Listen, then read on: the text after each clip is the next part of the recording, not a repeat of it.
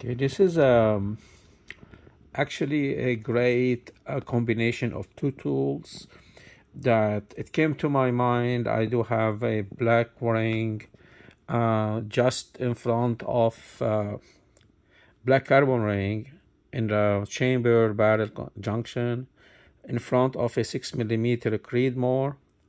And I have this is a brand new headspace for actually for the jump for testing if you put a bullet here that you'd like to shoot and find how much a jump or the throw to the you can have. You can use this tool from Hornady, which is an excellent. I have this one, plus I have a case, a modified case from Hornady for all the calibers that I shoot. Okay, maybe I don't have a 22 223 Remington because it's for the AR, and AR I load at the mag length, and I don't bother actually shooting longer than the barrel length.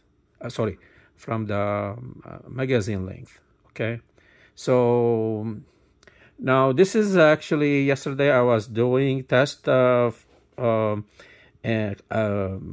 at the barrel throat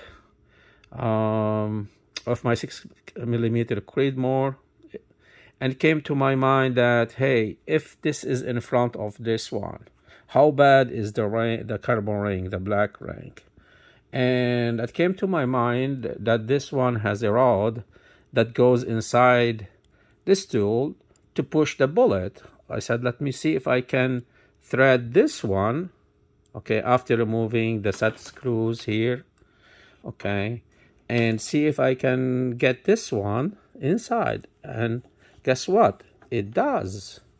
So I can thread it all the way. I see here it's all the way and comes out of the front of the case, so I can see exactly what's happening.